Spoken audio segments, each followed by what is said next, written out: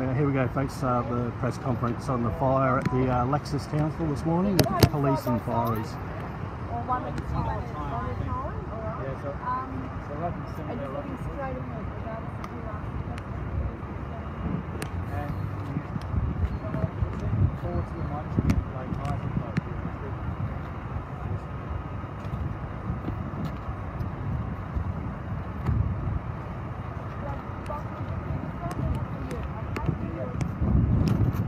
That was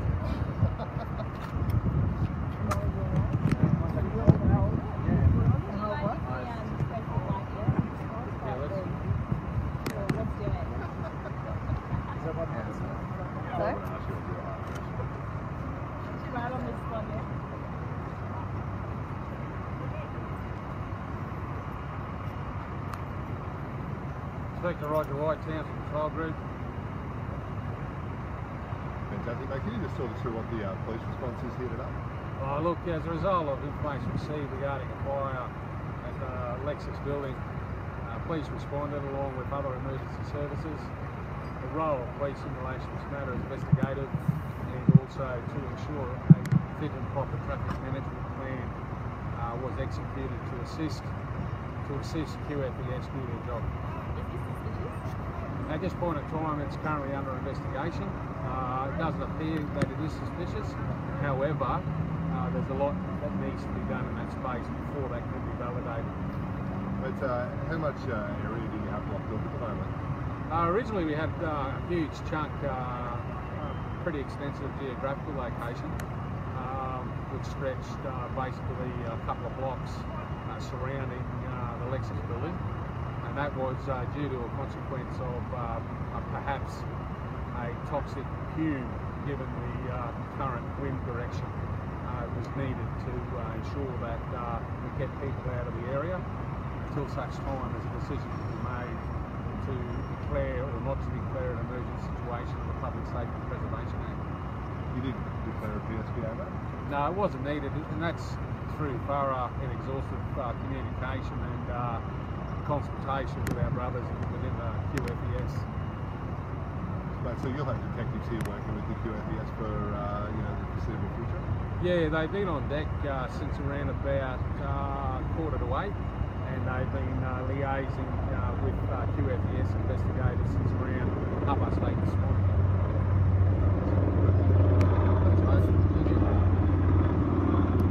All right, big fella.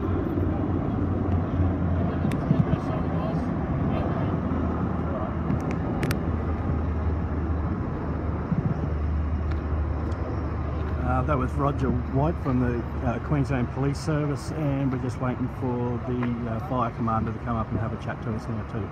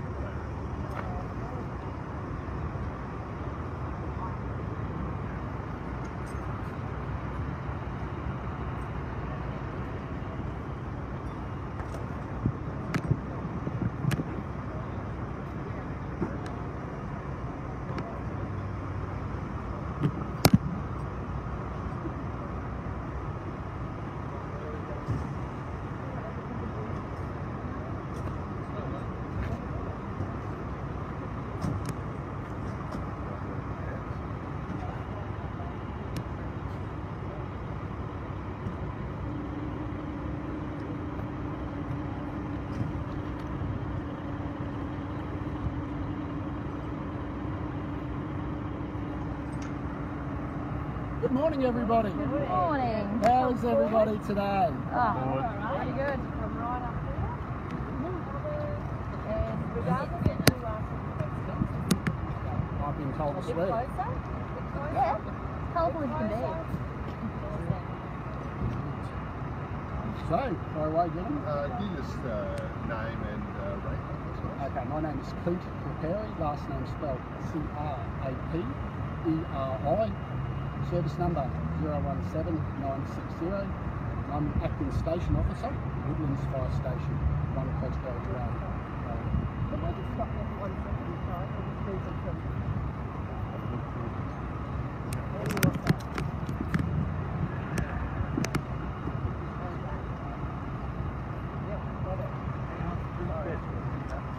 Anything else? Yeah, mate, sorry, they just have to fix that thing up Yep, there. no, that's fine. Yeah. All good now, guys? Yeah. So can you run us through performance there? Okay, at approximately 0708 hours this morning, fire service received multiple O calls from persons within the premises indicating that there was a fire at Carney, in the Carney Toyota showroom on Buckworth Street. What did you find when you got there? We arrived at approximately 0717 hours. On arrival, we had large plumes of smoke issuing from the western side of the building.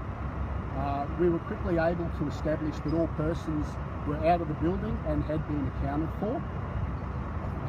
We were also concerned about additional businesses that were in the smoke plume, so we put systems in place to ensure that they were out of the smoke plume as well. People were in there at the time? I'm not exactly sure of all the numbers, however, on arrival, talking to the manager, we were quickly able to establish that all persons were out of the building and accounted for, which meant that we could focus our efforts on fire suppression. Was the fire in the roof? Initial investigations from the persons who rang O call that the fire, they had seen a fire breach the ceiling space on the northwest corner of the showroom. Extensive damage in there. There is quite extensive damage to the showroom.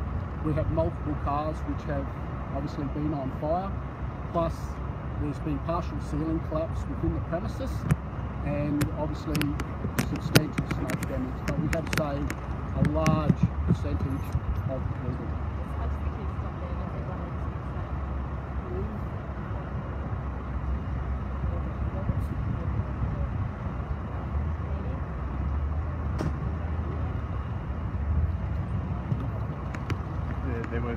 There were concerns about toxic smoke. Was that proved to be toxic? We currently have an operational support unit performing air sampling and air monitoring around the businesses at Domain Central, around the actual premises of Carney itself, and any businesses on the eastern side and northern side, all the way up through to Walcott Street. And happening now, I mean, you've got a lot of resources there. At this point in time, the fire is under control. The fire in the showroom has been extinguished. We, however, still trying to make access into the plant room and ceiling space area to ensure that there are no hotspots and the fire has been fully extinguished in that area. We also currently have our fire investigation team from Fire and Rescue Service on scene, and they're performing their entire investigation in relation to this fire. How difficult was it to put that fire out with everyone, all your team safe as well?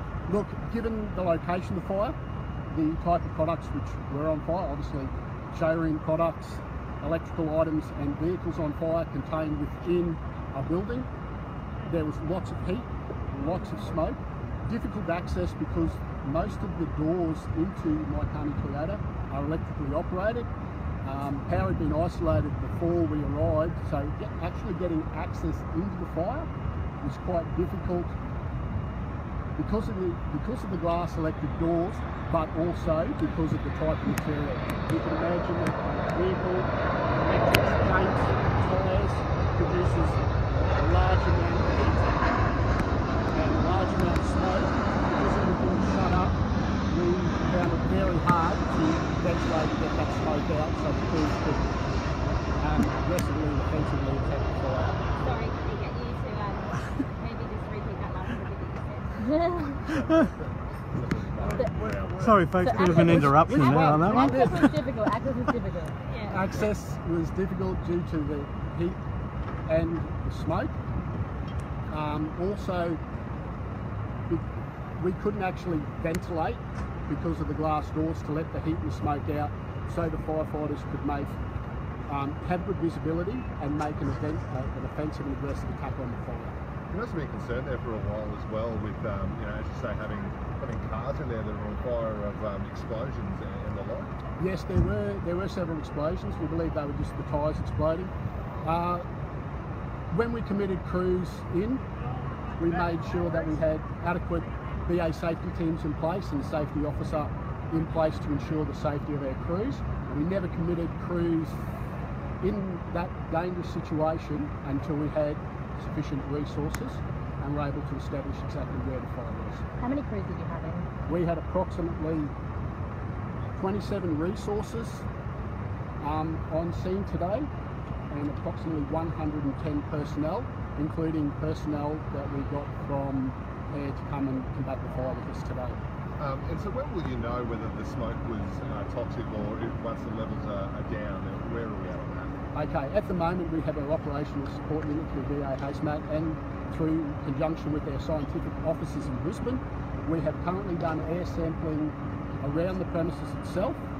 We are currently performing air sampling operations to one of the buildings on the western side of Carney Toyota and to the northern part or the northern areas of the building.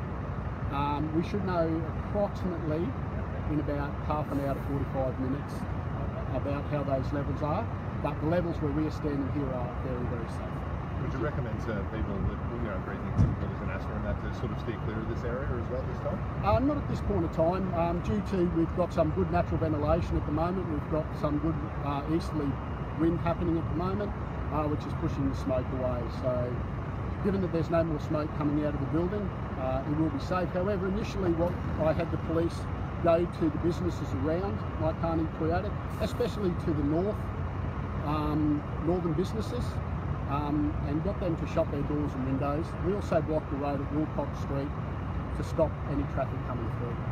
If you put a rough estimate on maybe how many cars were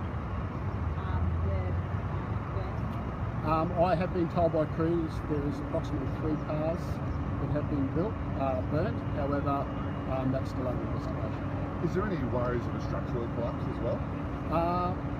That is still under investigation at the moment. Obviously, because of the ferocity of the fire, we have to strategically put in a plan in place before we start putting people and structural engineers and our fire investigation unit into the building.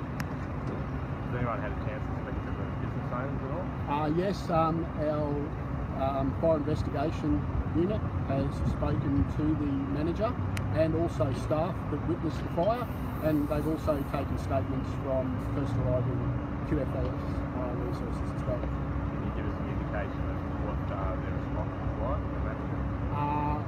Not at this point in time, no. They've been having interviews with our fire investigation unit. Yep. Good, guys? Thank you.